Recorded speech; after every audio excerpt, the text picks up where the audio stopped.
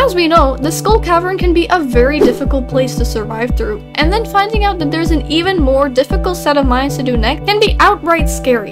However, with these 7 steps, you can make it a little more tolerable. Here's an easy guide to beating the volcano mines in Stardew Valley. Number 1. The Volcano Dungeon is located at the northernmost end of Ginger Island.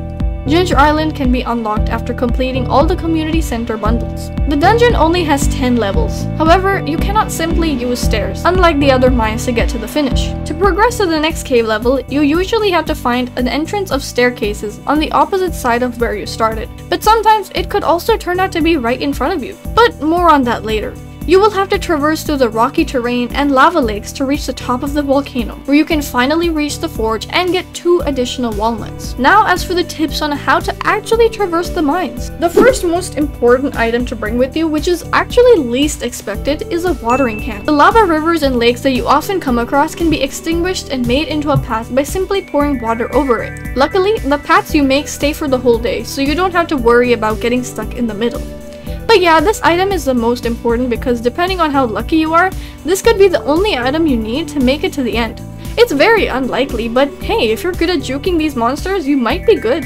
It's also very important that you upgrade your watering can to at least copper or iron or higher, because a regular watering can can't hold enough water to make bridges the whole way through.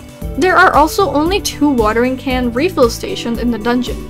One at the very beginning and one at level 5. So running out of water and then having to run back and forth between the levels can be very annoying and time consuming, so it's best to just upgrade the watering can.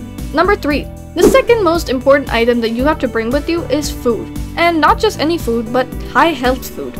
As expected, the mobs in this dungeon are very dangerous, more than the Skull Cavern, and having good food can be the difference between life and death. Ideally, you should eat magic rock candy, which you could get at the Desert Trader for 3 prismatic shards, or at the Raccoon Wife's shop for 20 golden mystery boxes. Another cheeky way to get them quick and easy is by getting a ton of farm animals and naming them 279. Anyway, magic rock candy is by no means an easy food item to get, but there are plenty of other alternate options. Honestly, any food that gives you high health is the best because you tend to lose a lot of health, and quick replenishment is your best chance of survival. The best high health food are fruit salad, maple bar, which is actually a pretty easy recipe, fiddlehead fern risotto, and so on. But again, any food works as long as it's either high health or if you have a lot of it. One advantage to the volcano mines is that you can find magma caps around the dungeons, which are actually a pretty good food item as it gives high health and high energy.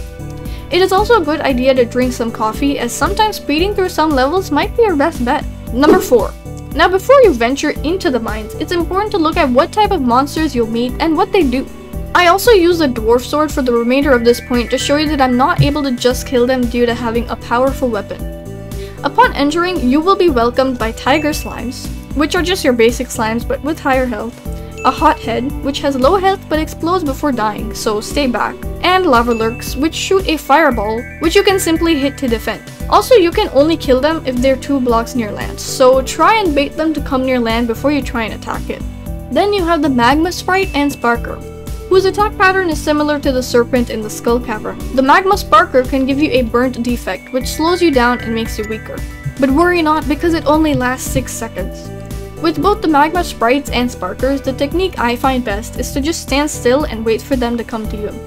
And also sometimes the magmas tend to just come at you from different angles, so it's best to face a direction in which you know you can actually hit them.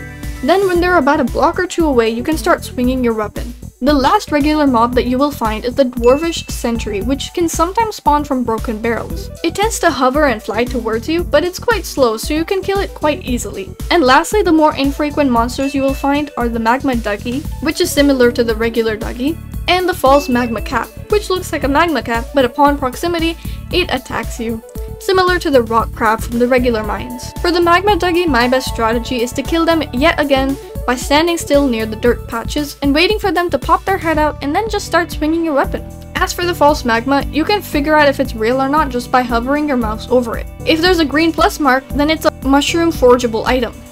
However, if nothing shows up, then it's most likely a false magma cap and you're gonna have to get ready to fight. But they're low health, so you'll be fine. Number 5. Now let's talk about rings.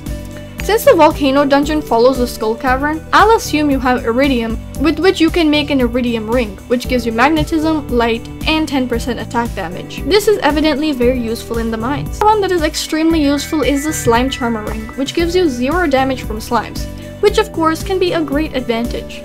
Other helpful rings are based on the type of player you are. If you tend to lose more health, you can just use the vampire ring, which gives you a little health every time you kill a mob. If you like speed, you can use the hot java ring, which can always come in handy as it either drops regular coffee or triple shot espressos upon killing a monster.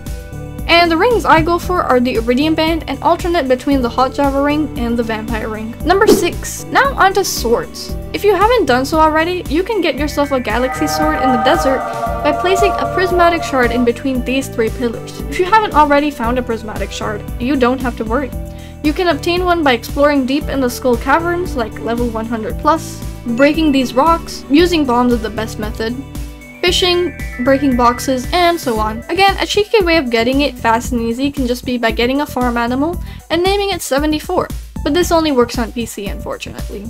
But the easiest and relatively slow way is by getting a rainbow trout pond, which can occasionally give you a prismatic shard as a reward. And lastly, number 7, this is just a tiny compilation of details about the volcano mines that are too small to be their own points. After reaching the forge, you want to go through this tunnel and step on this plate so that the gates open, allowing you to access the forge without having to suffer through all 10 levels over and over. There can be a time when you have cleared a level but you're locked out of the entrance by a locked gate. In order to open it, you will have to find between 1 to 4 pressure pads which you stand on. The order of stepping on it doesn't matter luckily. You should also always pick up dragon teeth and cinder shard nobs. The dragon teeth are important for making the Ginger Island basilisk and also for making the Ginger Island warp totems. And the cinder shards are important for the forge with enchanting.